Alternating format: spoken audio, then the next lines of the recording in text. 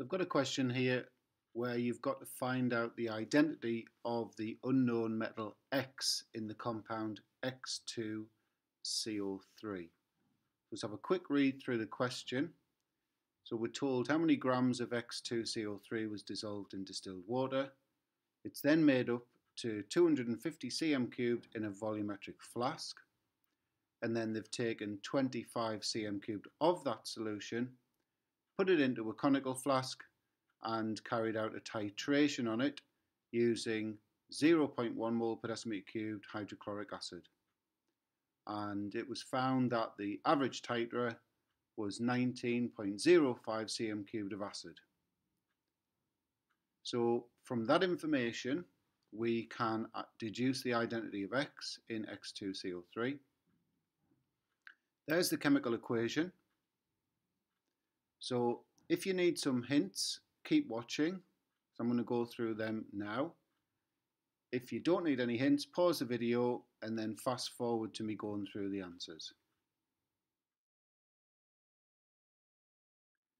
Okay, so the hints, there's 5 things really that you need to do. There's 5 steps essentially. So you need to calculate the moles of HCl in that average titer. We then use the chemical equation to deduce the moles of X2CO3 used in the titration. Then deduce the moles of X2CO3 in the original 250 cm cubed solution. We can work out the molar mass of X2CO3 from that, and then we can find out the molar mass of X and obviously establish its identity.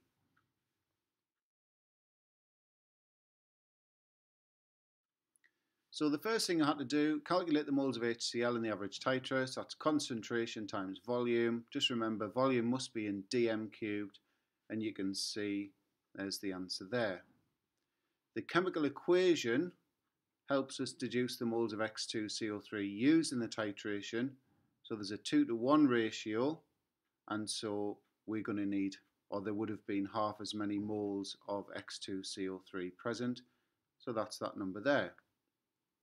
The moles of X2CO3 in the original solution is 10 times that, so we just lose a 0.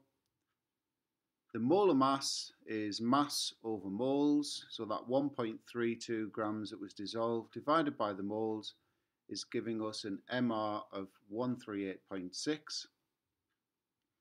And then the molar mass of X, well, all we do is we subtract what we know about X2CO3, so that's the C and the 3 O's. They have a mass of 60, so if we take them off the total MR, we get for X2 78.6, and so X must be half of that, which comes out at 39.3, and so therefore it has to be potassium. Now there's another clue that it's got to be a group 1 metal, and that's because the formula of this carbonate is X2CO3. Carbonate ions have a 2- charge, and so therefore we must have a 1+ ion, 2 of those, to cancel out the overall charge.